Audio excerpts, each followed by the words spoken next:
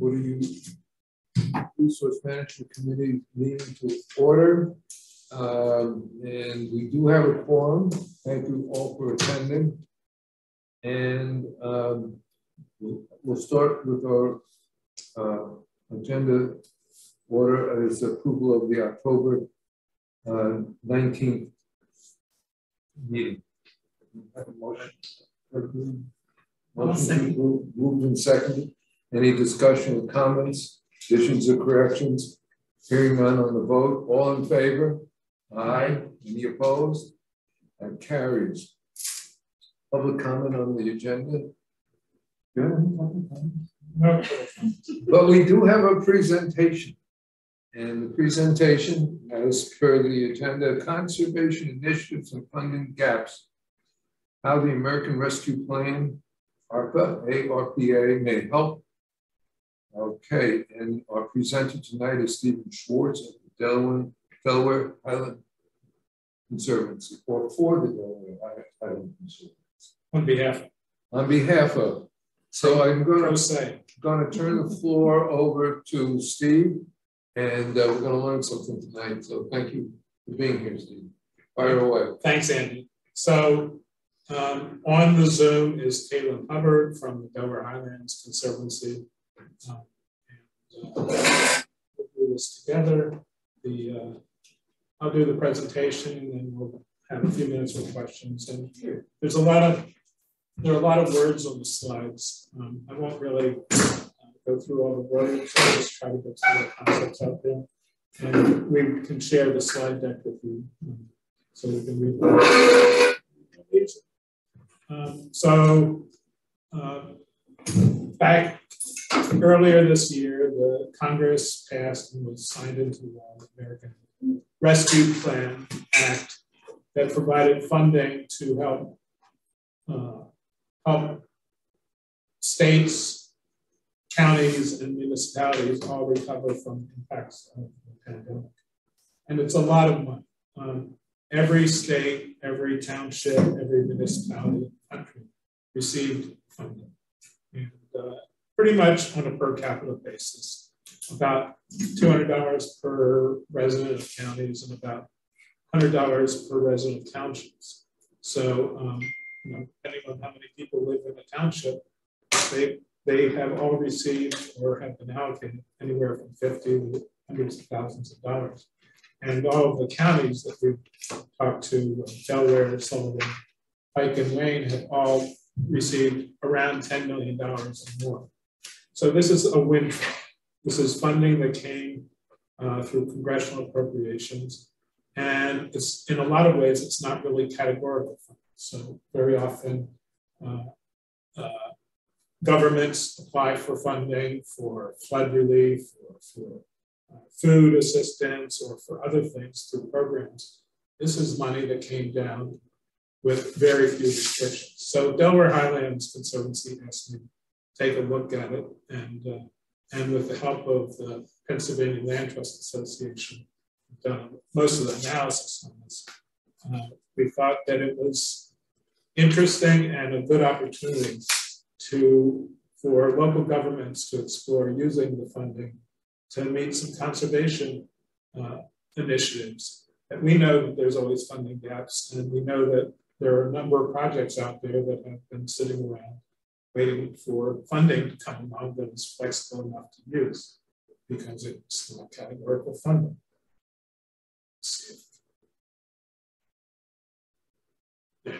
So the Conservancy is a private, nonprofit land trust. It's protected 18,000 acres. It works in our region. And for those of you who haven't heard, the Conservancy recently was the beneficiary of a request of an old farm over in Beach Lake called the Van Scott Nature Preserve. It is now open to the public, and as it comes up to speed, it will be the site of all kinds of programming, and will be a real asset for the community, and Delaware Highlands has moved their offices there. And I highly encourage you to go and visit.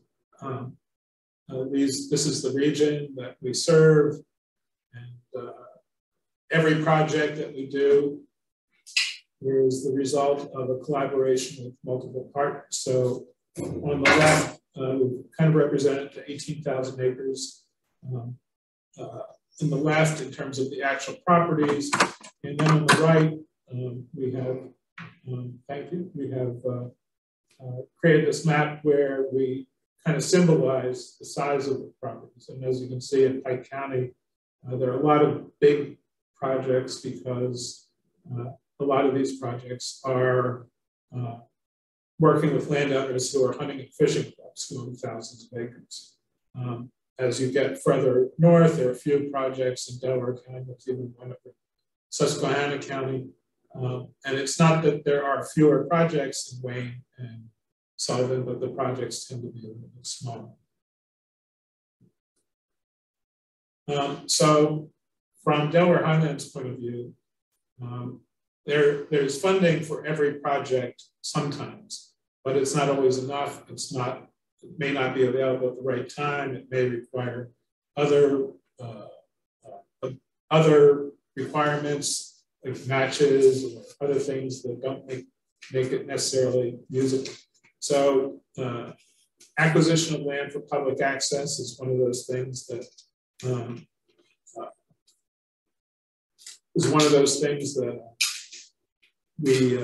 we try to encourage. Most of our projects with private landowners do not include public access, but sometimes they do. And a number of projects have come to us over the years where a public agency is interested in acquiring some land to provide more public access to the river, to hiking, to other property that has high conservation value. So conservation of land to protect scenic, habitat, environmental, or natural values, a bog or a spring-fed headwater stream or other things that we think have high environmental values are always high on our list, but not the funding is not always available.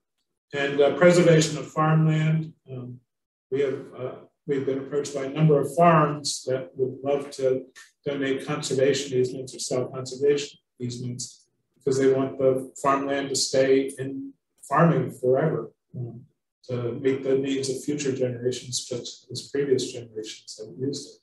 And as you know, farming is very difficult, and in this day and age, it's very difficult to make ends meet. So sometimes we can help create kind of an endowment for farms by acquiring an easement from them to meet their objectives, and then they get some funding for it and helps them keep the farm going. So preservation of farmland is high on our list, but the funding that's available is very categorical and very difficult to use. We have 2 projects in Sullivan County that haven't gone forward because even though there was some money available, we weren't able to use it in the right way to make the project work.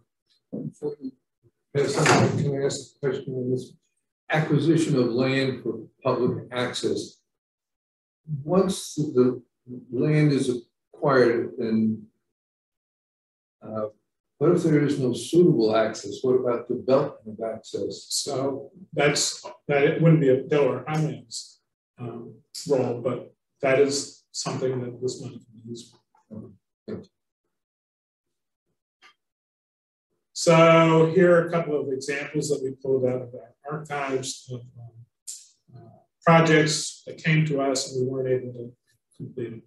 The first is a landowner really wanted to see his property go to a public agency for public use, and there simply wasn't the money to acquire the property. The second one is where there's a planned trail, it's a good trailhead site or river access site, and again, with multiple partners, we can usually find some of the funding, but not all of it. And so there's a project from Delaware County that a landowner had granted an easement to Delaware Highlands for the property, but they wanted to, landowner and municipalities kind of wanted to create a public trail through that to connect two towns. And there were some financial obstacles to that. So this money could potentially be used in that case. Scenic and historic preservation. You have a view shed and you want to protect a property that could be developed that would impact the view shed. This would be a good uses funding. Ag land again, and I'll just, additional easement funding. So what does the ARPA statute say? ARPA doesn't talk specifically about public access or recreation, or conservation, but it does talk about, and it does encourage specific investments in these areas. Everything in yellow comes straight out of the act. It was looking for governments to invest in public health, in tourism, economic recovery, and in water and stormwater infrastructure. In our analysis, trails, parks, and open space are crucial to our economic recovery. They are infrastructure. We think of infrastructure as sewers or bridges or roads or whatever, but trails and parks are infrastructure too. We all saw last year and this year how highly used, how intensively used every public open space was, because people just wanted to get out. And this was public open space was a great opportunity for people to get out safely and change their venue and enjoy nature. And so if that isn't a public health response, I don't know what it is. And in here and in many places in the country and around the world, places that have great conservation and open space are destinations and help build the tourism economy. So we think that ARPA funding can be used for the types of things we're talking about. And it could be used for planning, it could be used for design and construction, and it could be used for transaction costs, acquisition costs. It could even be used for bridge financing if there is other funding available, but it takes too long to get that funding in place. We believe that ARPA funding could be used to front the money and then repay when other money came through. So thank you. We don't have any ask for this. We don't have a project that we're asking for funding, but we are talking to every county, and we're talking to as many municipalities as we can to suggest that if you have projects out there that you've been wondering how to do, there's a project in Pike County, which is on the Delaware. It's called the Santos property. We acquired the land 15 years ago or something. We took a master plan for it 10 years ago. They never did anything with it because the critical path for that was to create legal public right-of-way and access to the property. This money could be used for that. And once they do that, then they can look to other places they can look to ARPA, but they can also look to other places to find the development money, the program money to make it happen. So that's one of the good projects that's come out of our advocacy for this. One thing that we have learned from at least one of the counties is because this money basically came out of the blue, it needs to be allocated by 24, it needs to be spent by 26.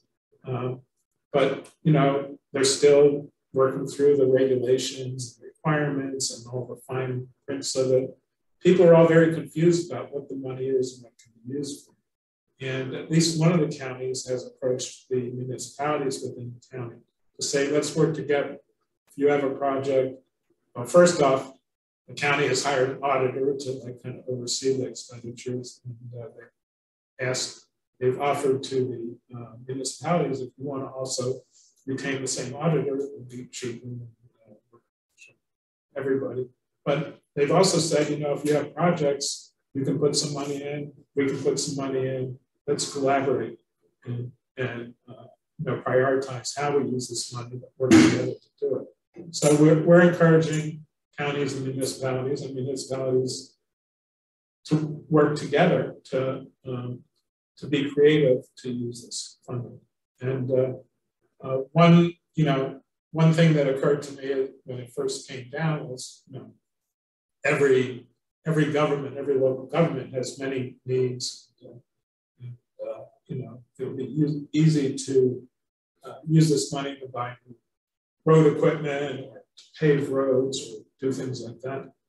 But now that there's an infrastructure bill out there, I believe there's going to be more money to do that kind of stuff. And so this money still is the most flexible to do creative things. Again, I'm urging everybody to think about it and use it in a way that would be helpful.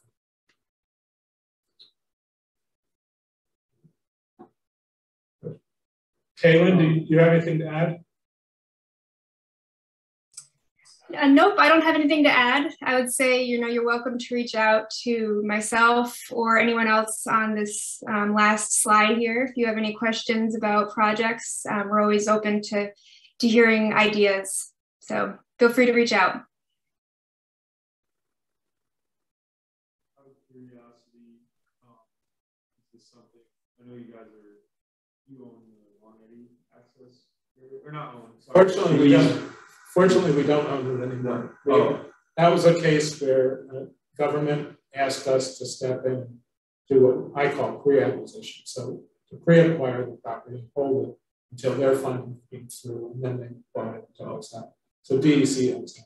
Yes. But this could be a place where ARPA money, if the state or the municipality wanted to use it, they could participate. See you. Thanks, Steve. Yeah. Okay. Yeah, I mean, in Sullivan County, we've encouraged them to use it to further build out OW Trail. We've just got a big grant to do a lot of work and planning for the OW Trail and the watershed. We've encouraged them to think about using ARPA money for that as well.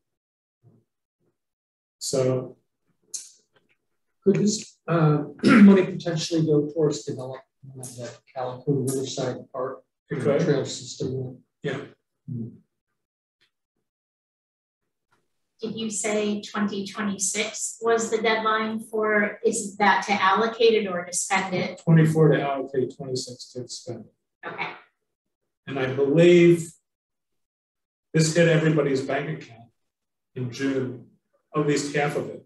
So it's sitting. It's not like they have to request it. It's sitting. They just have to feel justified. They have to feel like they have a rationale to justify expenditure. But the money's there. Can they earn interest on it? Probably well, not. Can you clarify that? Where is the money sitting? In municipalities and counties bank accounts. Like 13 to 15 pounds? Or Every municipality in the country. Does the Conservancy in the 4 counties that are represented, do they cover the entire county, or is it like our area where we have our jagged line across the river valley? Does it include all the acreage or just a portion of it? Kaylan, do you want to? Yeah, no, our service area covers the entirety of Pike and Wayne counties in Pennsylvania and Delaware and Sullivan counties in New York. And we know we occasionally do cross those lines as well. If there's a property on a neighboring county right over the line, we would be open to looking at that as well. Our service area is mostly designed so that we, can access all of our easement properties within a few hours maximum.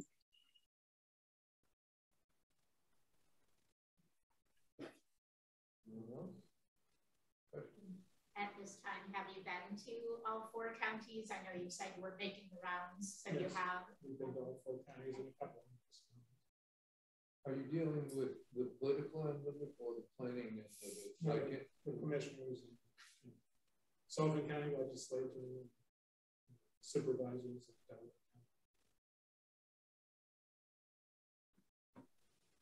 Have you heard of any good ideas they have for use of this or some of the things you're advocating for? Santos It was a great one. Sullivan, we talked about the trail.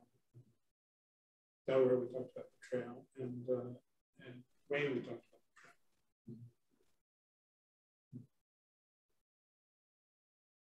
Well, it's a great service that the Conservancy is doing to help out these counties, because it's almost overwhelming when somebody basically offers you a blank check like this, and I'm sure the ideas are swirling in everybody's heads, and yet you want to spend it appropriately and on something with some long-term benefits to it. So that's a great role that DHC is fulfilling in this. Thank you. Yeah. We'll get it in our minutes and disperse it as we do. Okay, good. All right, thank you, Steve. Thank you for the presentation. Thank you, Kaylan. Thank you, Steve. All right, thank you, everybody.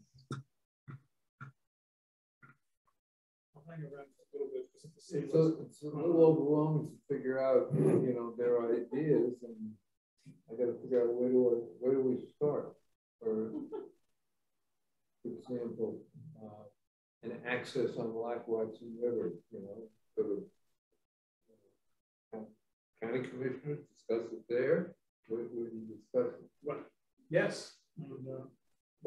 And you know, for me, it was actually really valuable to take Delaware Highlands counties, because other than Pike, where there is a relationship between Conservancy and Pike and state's bondage, Delaware Highlands is used in a number of projects, and you know, by and large, all of their transactions are either federally or privately funded, and are between them and private networks. So they don't really deal with the counties too much, county governments too much. And this was a good opportunity to share with the county governments. I mean, you know, pipe dream stuff. Delaware Highlands would love, you know, now that there's a river trail in progress to develop from Onsdale to Lackawanna. Delaware Highlands would love to see some discussion starting about building a trail along the 652 corridor from the Lackawanna to the Delaware, because they happen to have a property in the middle that they would like to offer trails part of it. Who has Delaware Highlands? Beach Lake. Beach Lake. Oh, but you know, they're not going to spearhead that project. So we'll get that idea. But that's what it's all about. It's coming up with good ideas and approaching the counties and municipalities. and like I'm thinking of Heather Jackson and what program that she's trying to get accomplished with an access of Perryville. And between cost overrides and no bidders and things like that, may end up having to be built with local money. This sounds like local money that might be available. So I guess I'll pursue that through Heather. I heard you about the only proviso is that if you want to bring in other federal money, she has a federal, right? Federal grants require, that grant requires a 1-to-1 match. This is also probably would be interpreted as federal money, so it wouldn't qualify. Is that access that Perryville you're talking about, or the Highland access? the one that's under the bridge. Yeah, the one. No, Highland. Highland. The one that she's trying to. Below Cedar Rapids. Yeah. Oh, yeah, okay. Yeah, they're gonna put that out to bid again next year. I thought it was being bid again this year. They did put it out for bid, and this November, I thought. Oh, again in November. Okay. Yeah. They did earlier this summer. Yes. They were trying to get it going late summer, and they got very few bids, and they were way over. Heather appeared here though a month or two ago and said it was going to be out When we rebid this November. But I mean, for next year's construction. the Calhoun project and a good piece of that. I hear rumblings that the tourist line along the New York side from Hancock to Port Jervis has got some life. Go for that. The train. Well, it's always a tough one because of the insurance prohibitive expenditure to do any sort of passenger service, and the gauge is not the right, measurement for anything but freight traffic. This isn't going to make so it is a dream. It's definitely out there. But if there were facilities required to make that work, station in every town. Yeah.